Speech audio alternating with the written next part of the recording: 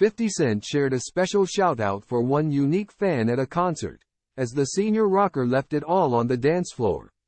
50 Cent's UK tour got an unexpected moment of sheer wholesomeness at his second Birmingham concert on Tuesday night.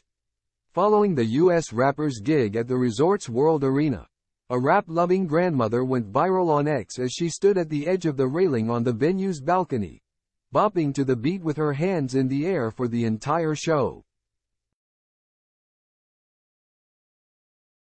One clip captured her sheer delight with a mile-wide grin plastered across her face during AO Technology at a peak in the chorus when the sound system went silent to hear the thousands of fans chanting, "Yeah." In a crowd of 15,000, the silver-haired concertgoer stood out for all the right reasons, and even the indie club hitmaker took notice. The 48-year-old, whose real name is Curtis Jackson, gave the dedicated fan a special shout-out on X, giving the Birmingham senior a new title of "Coolest Person at My Show Tonight by Far," for how she was rocking with me. While thousands of others missed out on the title, none seemed to mind as fans applauded the grandmother in the comments section, saying, "That's not grandma, that's GMA." Another added, "Granny living her naughty 40s era again lol." A third declared, "Grandma knows good music.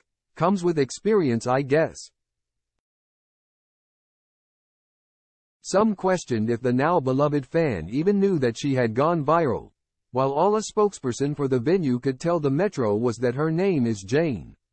Granny Jane's influence has even seemingly changed 50's post-concert habits, as he showcased another wholesome fan after his Manchester concert on Wednesday night. The Power producer shared a clip from the show of a fan on the different side of the hill as a young boy stood at the balcony railings in baggy jeans and an oversized sweatshirt with big chunky sunglasses. He passionately rapped every word along with 50 Cent, enthusiastically throwing in some smooth dance moves and turning to a woman, who seemed to be his mother, who was recording the epic moment from her seat.